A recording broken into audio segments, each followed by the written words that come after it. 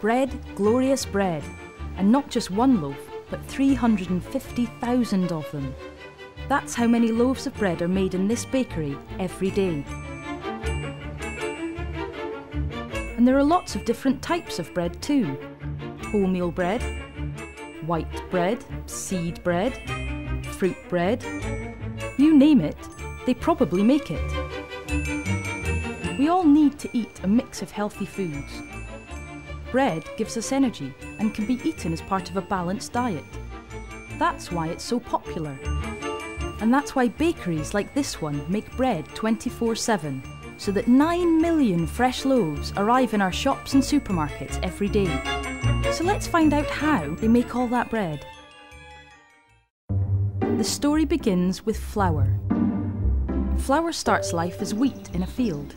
When the grains are crushed or milled, they turn into flour. It is one of the main ingredients in bread.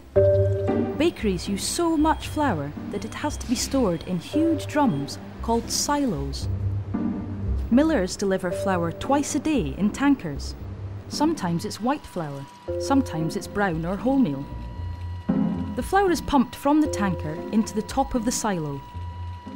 Do you know which other main ingredients are needed? They're just like the ingredients you would use to make bread at home. There's salt mixed with water, vegetable fat, and yeast, all stored in sealed containers, connected via pipes to the bakery. Yeast is the special ingredient that will make the bread rise. To work well, it has to be kept at the right temperature. So in this room, computers constantly control its temperature.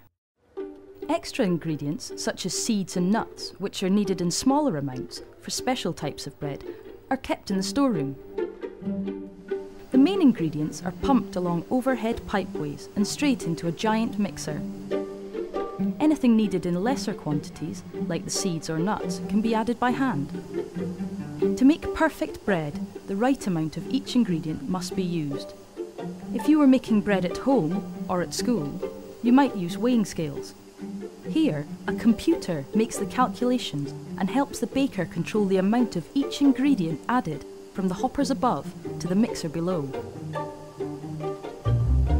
The mixers here are so big, they can hold 250 kilograms of flour.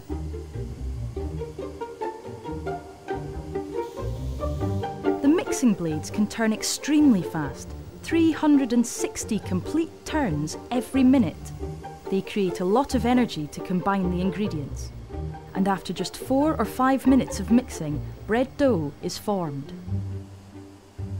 Right now, the dough contains a lot of water, but some of this will be lost during the later stages of the bread making process.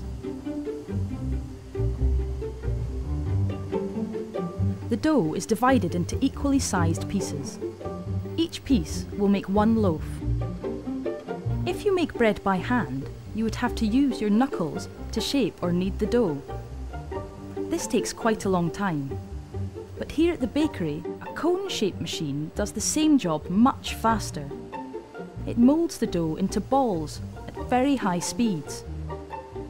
After all that mixing and spinning, the dough has to be left to relax for a few minutes. This is called proving. As the dough sits on moving shelves in the prover, tiny air bubbles form inside it and it becomes softer. After about 8 minutes, the first proving is complete. The dough is rolled, air bubbles are squeezed out, and it's shaped into the right length. Then it's into the tins and along the conveyor belt. Before it can be baked, the dough needs to rise. Remember that special ingredient called yeast? Well, it's the yeast that makes the bread rise. Like the yeast being mixed in this bowl, it will create little bubbles of gas inside the dough. This is called the final proving. It happens in this warm area and takes much longer than the first proving. As it sits at a temperature around 45 degrees Celsius, the yeast breaks down the flour in the dough. Little bubbles of carbon dioxide form and fill up the dough so that it rises. See how much the dough has grown after 50 minutes in the final prover. The finishing touches are added, perhaps a sprinkling of flour or a topping of seeds. And it's off down the production line again, because the dough loaves are ready to go into the oven at about 260 degrees Celsius. This oven is 39 metres long. That's longer than a tennis court. Just 20 minutes later, delicious loaves of freshly baked bread appear. A loaf has to be perfect if it's to be sold in a shop. So all day long, the bakers test that the bread is just right in every way. It has to taste great and be the right size and shape.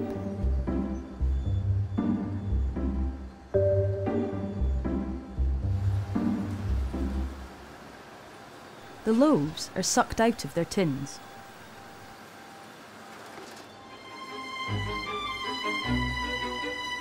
Warm bread can't be sliced, so it has to be left to cool down slowly in a temperature-controlled cooler.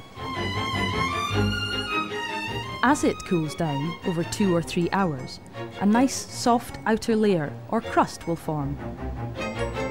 Once the loaves are cool, they are sent off to be split, sliced and packaged.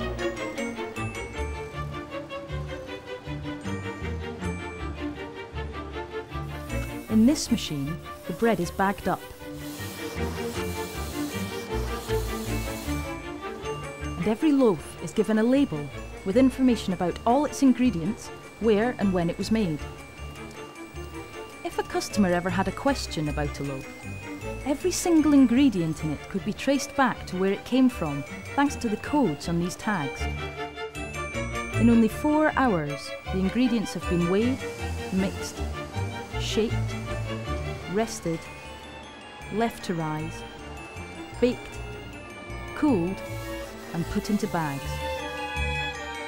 They're stacked up to be delivered to shops, ready to be sold, eaten, and enjoyed. Twice a day, lorries pick up loaves from bakeries across the UK and take them as quickly as possible to the nearest shops. So wherever you live, they'll be nice and fresh when you buy them for your sandwiches and toast.